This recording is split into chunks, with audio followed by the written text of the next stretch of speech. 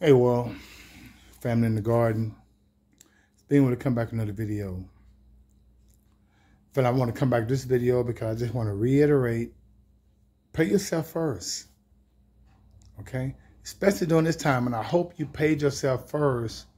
You know, since in the last year or so, I've been talking about paying yourself first because, see, now you understand why it was important.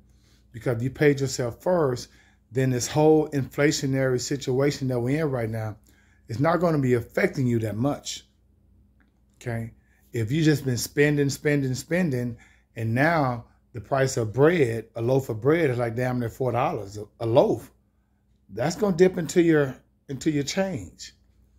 Or if you have an adjustable rate mortgage and interest rates are gonna go up 4 times this year, that's gonna dip into your change. So I hope you paid yourself first, family, and I hope you look into redistributing your 401k plans or 403bs or 457s, because if you're contributing money to a pension plan or retirement plan, a lot of the monies that's going to that particular plan is based off the stock market.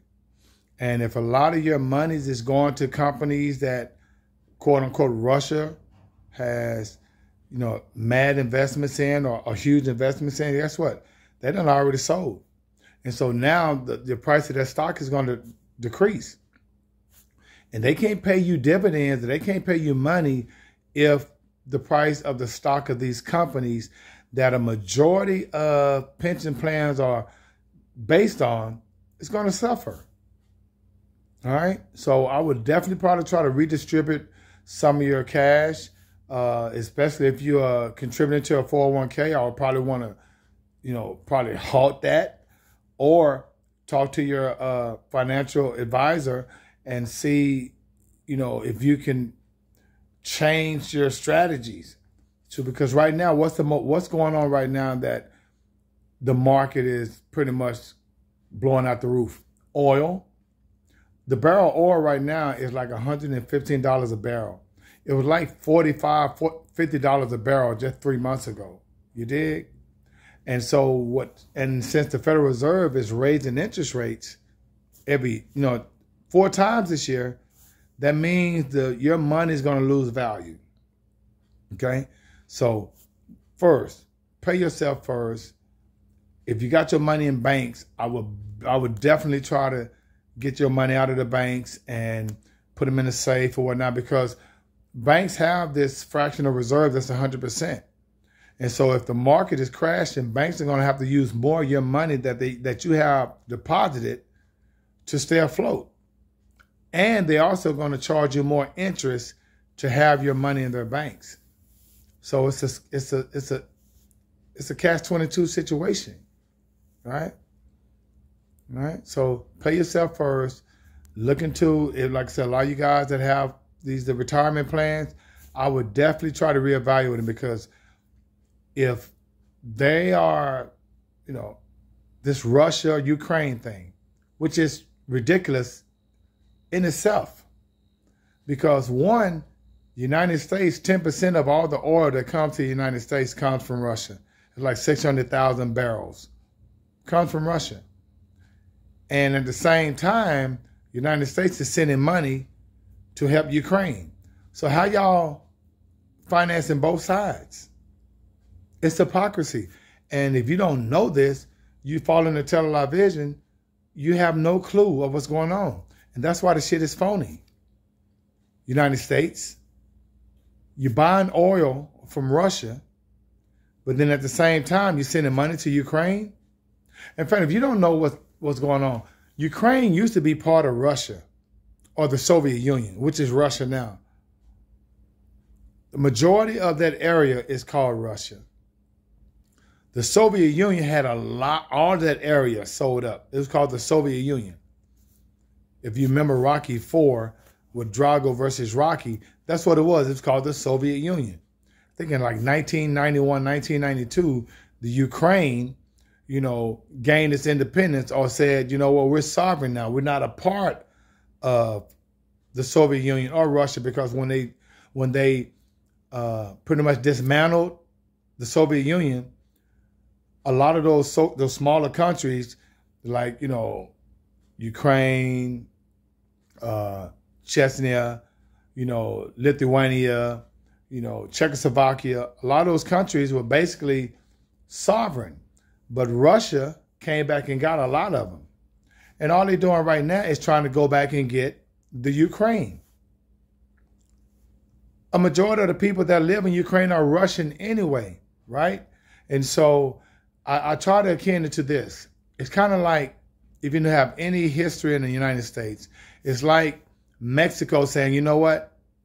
We're going to come back and get Texas, because Mexico, Texas was part of Mexico until 1836. And so since 1836, it's been part of the United States. Well, this whole situation with Russia and Ukraine is like Mexico coming back and saying, hey, we're going to come back and get Texas. Well, that's not going to happen, because the United States is not going to let it happen. Well, the difference is now, instead of having the United States that's going to protect Texas, Ukraine have what they call NATO. And you got to ask yourself, why is the United States, why are they concerned with what happens over there when you have so many different problems? I mean, inflation, this pandemic, immigration. We sending our soldiers to Russia and to Ukraine instead of sending them to the border to protect the border. We have the largest oil reserve damn near in the world, in Texas. But we're not using the oil here.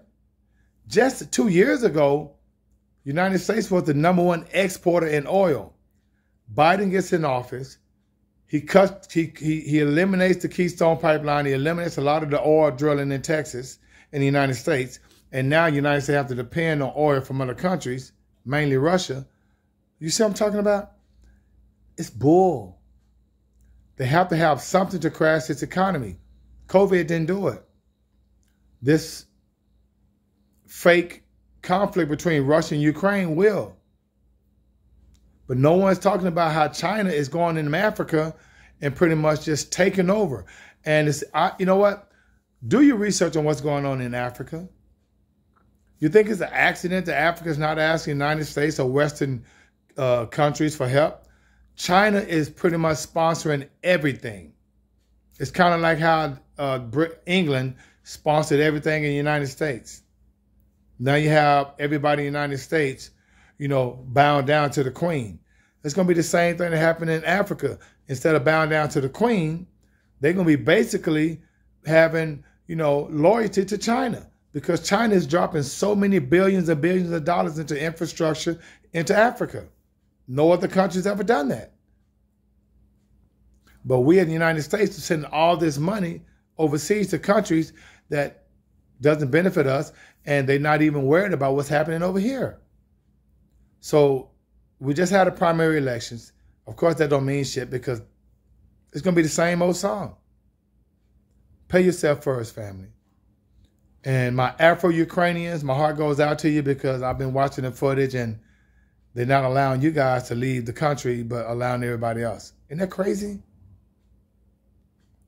But no Jay-Z or Michael Jordan or Oprah Winfrey, no one's going over to help the Afro-Ukrainians, but all Congress, all these people in America want to go help the Ukrainians. But why aren't the so-called African Americans extending their resources to help tens of thousands of Afro-Ukrainians that's stuck in their country right now? It's ridiculous, family. Once again, pay yourself first. In the meantime, between time, may the Most High Society bring you joy. And being what is out of 5,000.